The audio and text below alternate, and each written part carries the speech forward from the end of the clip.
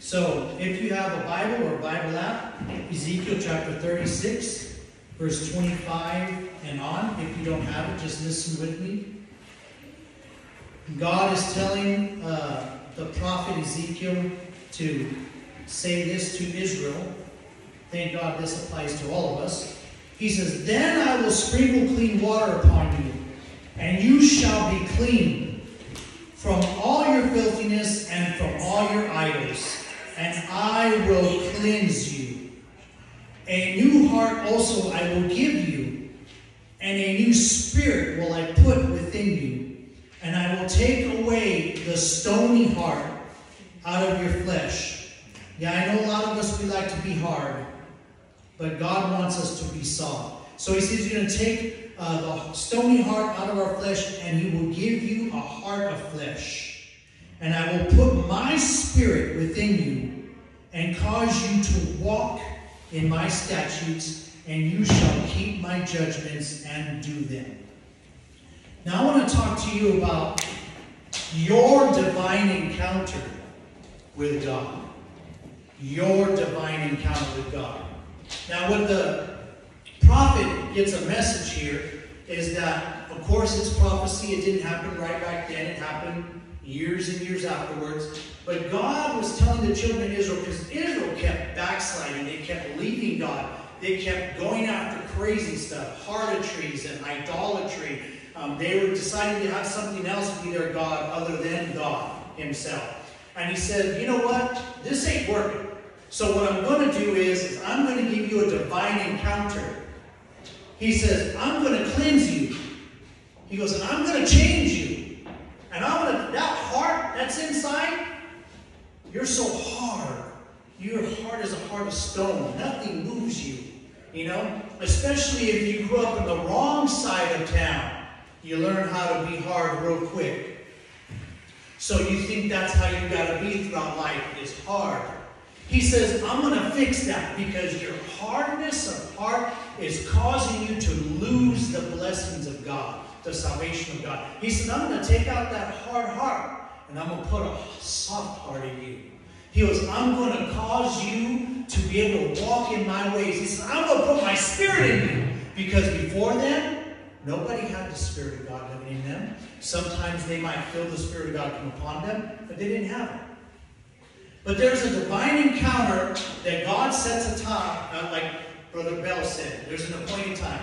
God always sets a certain time for every one of us that he's going to give us a divine encounter. And that divine encounter, if we will accept it and not run from it, and we will embrace it and let that encounter engross us, it will change our life.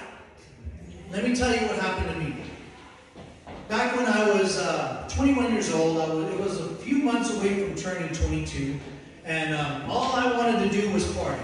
All I wanted to do was, yes, I'm going to work Monday through Friday, because Friday night, I'm going to run home, take a shower, and we're going to go cruise, we're going to go nightclubs, you know, we're just going to go dance and drink and whatever have you. And if somebody had weed, we'd smoke weed, and we did those things. I know people are doing worse things now. Bad worse things. Sometimes they take that drug and it's the last time because it kills them. Because drugs kill quicker now than they've ever had before. But that was my life. Was week in and week out. That's all I lived for. But you know what? On Sunday, I was empty again. And if I had a hangover, I would lie to myself. Oh, I ain't never doing that again. I'm never doing that again. Right? You're staring at the toilet bowl, saying, I ain't never doing this again. Right? Because you guys are bowing to the porcelain god. You know. I don't want to gross you out, but you know what's happening. Then the next Friday comes along, and there I am again. Saying I wouldn't do it again, but there I was again. Why? Because there was nothing in me to be able to help me to live differently. But I started to go through some things in my life that was hard to handle. And was hard to deal with. And the situation that I grew up in and the things that I had seen would just bug me. And that's, you know, people, they, man, Charles, are you going to watch your liquor this weekend? Why, man? Because when you get too drunk, you just talk about all the bad things that you sit there and tell everybody how wrong they are, and you start telling everybody, I would tell everybody the truth. If somebody was manipulating somebody else, and I wouldn't say nothing, as soon as I got drunk, I would tell them. They wanted to kill me, right? Anyways, thank God. He saved me. But life was a mess. And then somebody said, hey, you know, I had a girlfriend, and her dad happened to be a preacher. And he was trying to get his kids to come to church, to come to a revival. And he says, they were talking, and I came over to see my girlfriend, and they're on the kitchen table, and the preacher and his wife, okay, Frank and Lena, talking to their kids. They had a lot of kids. And so I come over, oh, am I interrupting anything? No, Charles, it's okay. I'll sit on the couch, and when you guys are done, okay, they go, yeah, you're fine. You want to sit over here? No, that's okay. You know, I don't want to get involved. You know, they're talking about, they got a Bible, you know, just like that. Wow, they got a Bible. They know, they read the Bible, you know. So I go sit on the couch, and they're talking back and forth, back and forth, back and forth, and one of the sisters is not getting it. And I'm looking at her, and I'm like, how is she not getting that? You know, and I didn't realize that this was making sense to me. I was starting to have a divine encounter with God. And me, my big mouth, I have to speak up. And I go, well, aren't you meaning this and this? Because Lena said this and Frank said that, so it means this and this, right? And they all went, looked straight at me, like Eric. Say, they all looked straight at me. And they go, how did he understand that? And I went, and then I realized what was going on. I was like, oh, I should have shut my mouth. Oh, I'm sorry for interrupting. And they said, no, that's good, Charles, that's good. And they said, why does Charles understand? And little old Mexican lady Nina goes, it's because God is calling Charles. And that little tiny finger went through me. I saw that little finger and it felt like it went through me. And I was like,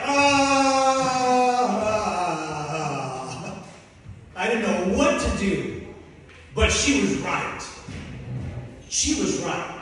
I walked into the Holy Ghost realm, and I didn't know what was going on. Charles, do you want to come? And I was like, wow, man. That was pretty crazy stuff. Yeah, I think I might go check this out. So they had some revival service, and I went to check it out. And I walk into this church service, and these people are crazy. Because they're singing and clapping and stuff and jumping and dancing. And I was like, whoa, we don't even get this going this quick at the clubs, man. I was like, geez, everybody has to go to a bar and drink a few drinks so they can get loose, right? I walked in and these people were loose already, man. I was like, I told my friend, I was like, hey, what are they on? He starts laughing. They're not on nothing, dude. I go, they're not drinking or doing anything? No, they got Holy Ghost. And I was like, what's the Holy Ghost? And he started to say, it's the Spirit of God. When you got the Spirit of God, and here's this backslider who was stoned out of his door because he left God, but even though he'd go to church, this guy had to smoke a joint at least once every maybe 6 hours. No joke. Last I heard, he's living for God again, though, without the weed. Praise God. But he starts laughing at me, and he's high, but he's telling me they got the Holy Ghost, and that's why they're doing all this. And I just feel, and I had demons in me, I didn't know, but I had demons. But this is what the demons did. When I was sitting in the very back, and I was watching people run the aisles, and they were jumping, and I heard them speaking in tongues, and I went like this. And I grabbed that wooden pew, and I was squeezing it so hard, my friend was, hey bro, your knuckles are turning white. And I thought, well, I am white. And I looked down, I was like, oh. I was like, what is going on here? But I didn't go pray. Because I thought, wow, these people are crazy. So after they were all done, and then the preacher gets up and he's preaching, and it sounds like he's all over my life, like he's been watching me for the last 10 years. And I'm like, what is going on? I'm having a divine encounter. It's an appointed time, and it's a setup after a setup after a setup. What am I saying? I'm trying to tell you that this is part of your setup. This is part of your setup. So I decided I want to go to the next one. I'll go to the, we came outside of the church. It was in Merced. What do you think, Charles? And I was like, y'all's crazy. And they started laughing, and I was like, wow, what is this that I felt? Whoa, it was, I'm blown away, you know. I grew up a Catholic, and we would fall asleep in 1 hour Mass. And you guys were at it for 3 hours, and it was like entertaining and interesting. Right? They said, well, you want to come tomorrow? I go, yeah. They go, it's I don't think he's going to want to go. It's in Bakersfield. Where's Bakersfield? 3 hours south. I'll drive. They go, you going to drive? Yeah, I'll take your brother. They laugh. You're taking him? You're taking Stoner with you? Yeah. And guess what? We drove up there, and his uncle and him in the back seat, and they're getting high, and they're drinking. Charles, you know, I never drink and drive. I don't drink and drive. Oh, you want to smoke? No, I'm not doing it. And then you know what? The guy in the back says, Charles is getting converted. And his uncle goes, yeah, he is. And I go, what's converted? What? What's converted? And they go, yeah, you're getting converted. I go, what are you talking about? I'm driving, and they're saying, you're starting to change already. Jesus is getting a hold of you. And here's two stoners preaching to me, telling me, true story, folks, telling me, this guy don't want to drink already. This guy doesn't want to get high. He's willing to drive 3 hours. You're getting converted. I was having a divine encounter. Exactly what I read to you, it was happening. So I went to that service, and now it's this church that seats about 1,000 people. And I was looking at it, and I was like, wow, this is big. Let's go and I sit in the back again. Remember, we got demons, so we don't like to go sit up in the front. We like to sit in the back because we're demon possessed. And you're probably wondering how I'll let you know in a minute. Okay? But the story gets better and better. So all of a sudden, they start singing again. And everybody, right on cue, this time it's like 20 or 30 of them, they just start running the aisles. And I'm in the back, so I gotta get up against the wall and go vroom, vroom, vroom. And as everyone that goes past me gives me chills. I'm like, whoa, what's going on here, right? And there are people jumping and dancing, you know, and this one guy's going, hallelujah! And he shakes his body. Every time he shakes his body, I feel like something in me just kind of, but I don't want to run out. I'm not running out. This is way too good. This is way too interesting. They got something, and I think I want it. And people are just, I mean, it's just amazing. And everything is just going crazy. And after about 45 minutes of that, I look, and right there in the foyer, there's some firemen.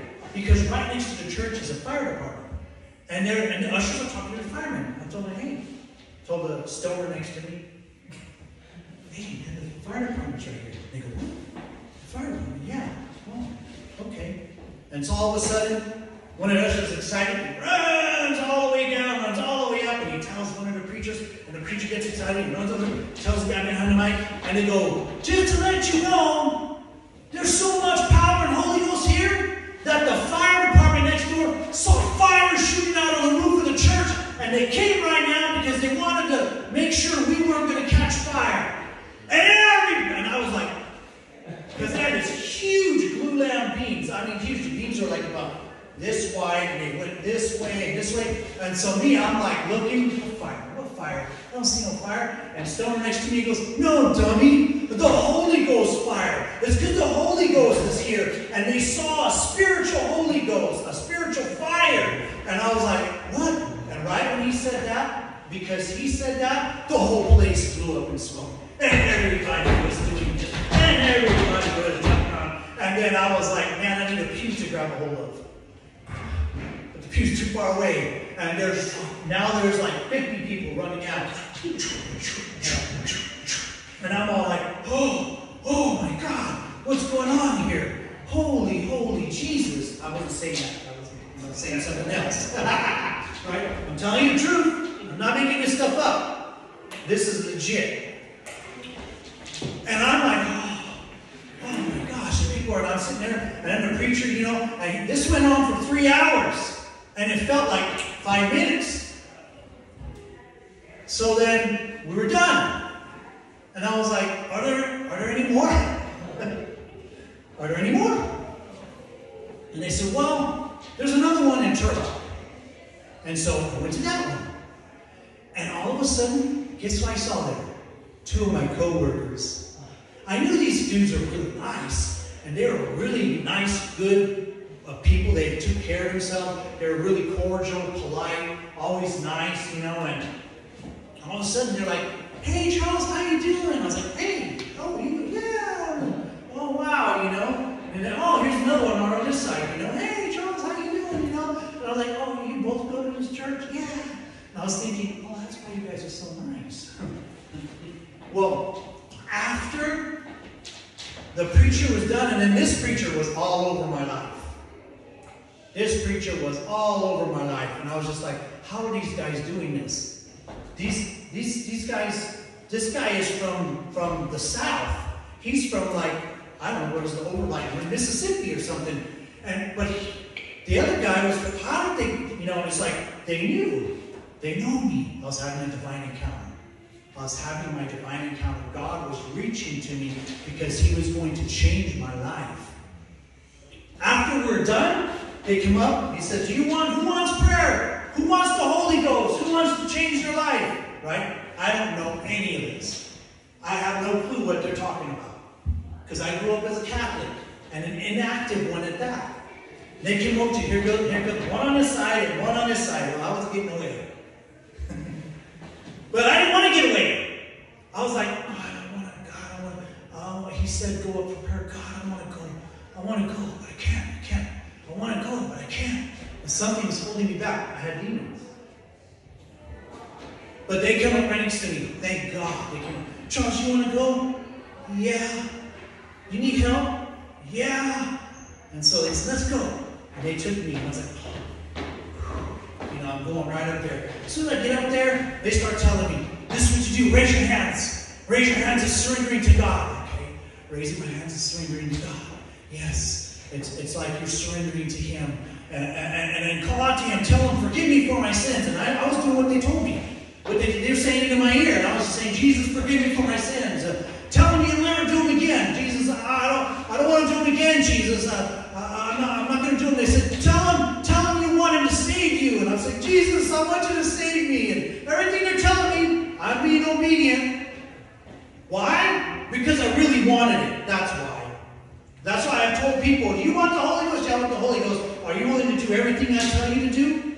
I don't know. Then you don't really want the Holy Ghost, because when they were telling me, I did everything. I wanted it. And sometimes you have to be straight with people, because you can't get around the bush, because God ain't going to force himself on nobody. You got to go get it. He's going to lead you and draw you, but he's not going to force you. So they were telling me, they said, now say hallelujah, Jesus. And you'll get the Holy Ghost. And you're going to speak in tongues. And I don't know what the Holy Ghost is. And I don't know what speaking in tongues is. I don't read the Bible. I don't have no clue. I don't know what tongues is. They're saying, say hallelujah, Jesus. Hallelujah. And I'm like, hallelujah. I don't know what hallelujah means. And one guy says over here, hallelujah means I give my entire self to you. It's the highest praise word. Thank God for that guy so I can understand. So after that, whenever I started praying through the Holy Ghost, I like to give lots of instructions to speed up the process, because I was up there for a while. And I'm all, hallelujah, Jesus, and I start crying. Hallelujah, Jesus. And they're saying, that's it. And all of a sudden, my hands start shaking. And I feel something coming upon my body. And in my mind, I'm thinking, oh my God, what's going on? Oh, is this it? And I said, don't stop. Hallelujah, Jesus. And then I felt like somebody poured, and I legit almost opened my eyes, because I thought, one of these dudes just poured oil all over me. And he poured a whole bottle. Because I felt warm oil, boom, hit my head. And right when it got to my forehead, this is what happened to my mouth. I was like, hallelujah, just what? I felt things rip out of my body, come out of my mouth. I didn't know what they were then. But a couple years later, the Lord had said, remember when you, right before I filled you with the Holy Ghost, you felt things come out of your mouth? I said, yeah, what was that, Lord? He goes, those were demons. And as soon as it went, I felt like the oil hit my mouth. I started speaking in tongues.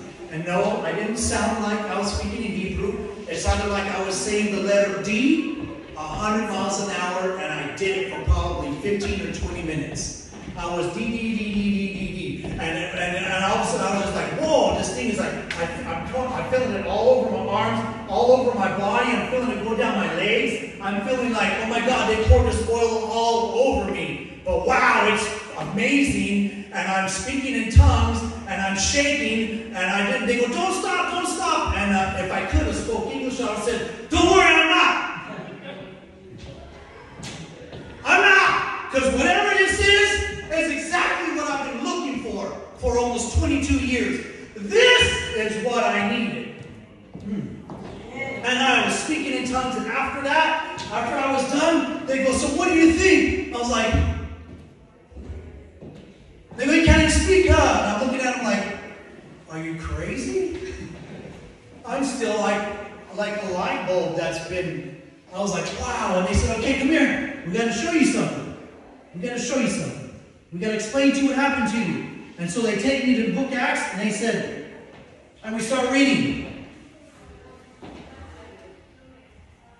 Chapter 2. And when the day of Pentecost has fully come, they were all with one accord in one place. And suddenly there came a sound from heaven as a rushing mighty wind, and it filled the whole house where they were sitting.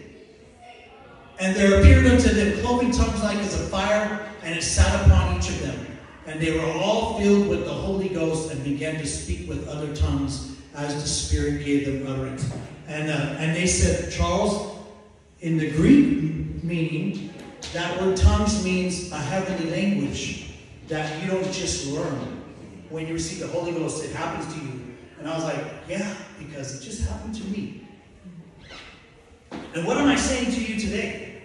You're here because you have a divine encounter with God, which is going to set you up for another encounter and another encounter. And your whole life is going to be constantly having a fresh encounter with God. I've been in this for 30-something years, and I can't tell you how many encounters with God I've had. I've had so many encounters with God.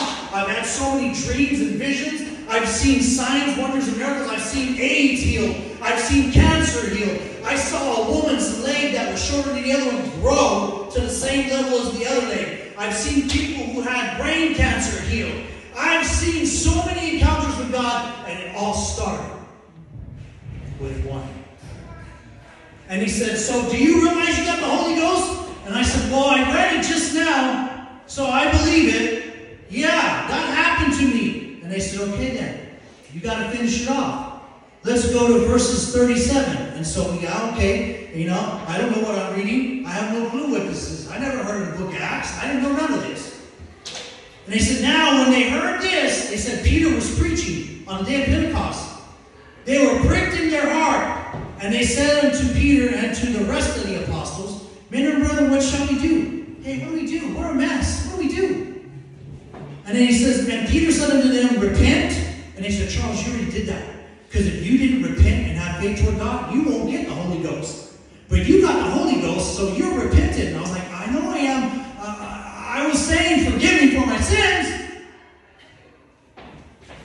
Repent and be baptized, every one of you, in the name of Jesus Christ, for the remission of your sins, and you shall receive the gift of the Holy Ghost. He said, if you already received the Holy Ghost, you just need to be baptized in Jesus' name. And I said, I'm Catholic. I was born in the 60s. The priest still dumped babies under the water. Thank God they didn't drown me. And I said, does that baptism work? And they said, nope. Because you got to be baptized as an adult. And they said that back then, adults were out of puberty. You know, back in the days, you can get married at 12 and 13. And they said, because babies, they don't know that they need to repent. They don't know that they need to have faith toward God. And they said, but are you repentant now? And I said, yeah. And they said, plus, they didn't say the name of Jesus when, and I go, no. They said, Father, Son, Holy Spirit. But they said it in Latin. And they go, well, it doesn't matter. And I go, well, you're right. They didn't say the name of Jesus. So, baptize me. And they went and told the pastor, hey, let's get baptized. She's got the Holy Ghost. And so they looked they pulled the curtain for the baptistry, and they said, bring it back tomorrow. There's no water. I was like, what? Are you kidding me? So yes, I had to wait one day. Okay? Now, that's why I don't care if there's no baptistry. If you want to get baptized and you're repentant, we'll find water somewhere. So I'll take you to a canal. I'll take you to a river, whatever. We're not going to wait one day. But you know what? I waited that one day, and guess what? I counted the hours. I couldn't wait. You know? And as soon as I got there, first thing I told my co-workers, okay, I'm ready to get baptized, you know? And I get ready, and I go, make sure you have water in there. I told them, make sure you have water in there. And they go, there's water in there, Charles. I said, because I'm not coming back another night. I'm going to go find someone else to baptize. And they baptized me in Jesus' name. And guess what? When I went down to the waters, he said the name of Jesus Christ. When I was coming out of the waters, I started speaking in tongues again. And not only that, I felt like I lost 50 pounds. And I felt super clean. And I felt like I was glowing. And as I'm speaking in tongues, God gives me a vision. I didn't even know it was a vision until someone told me later on. God gave me a vision. And it was me at this rock concert in the Bay. It was called Day on the Green, where they had Motley Crue and Poison and all these crazy rock bands.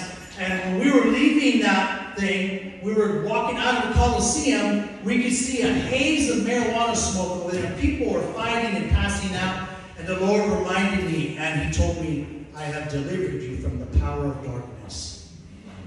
And from that point on, my life has been a life of divine encounters with God.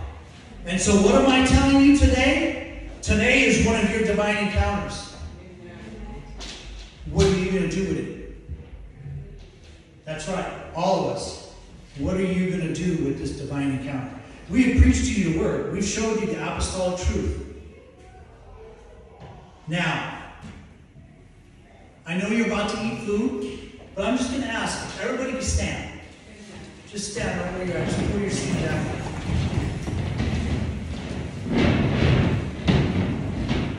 And if you want to pray, right where you're at, you don't have to come up to the front. If you want to, that's fine. But I'm gonna make it easy on you because God doesn't need. He's everywhere. He's where you're at. If you already have the Holy Ghost speaking in tongues, He's already inside you.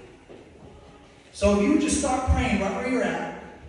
Just praying, sister, can you play something? Oh, where's the keyboards? No keyboards? Okay, don't worry about it. We'll do it just regular and dry. You got Holy Ghost. Just pray. Just if you bow your hands, lift your hands, whatever, and pray, and just begin to pray out to God, and just ask God, Jesus, I want an encounter. Jesus, I want you to change me. Jesus, the word was just now preached.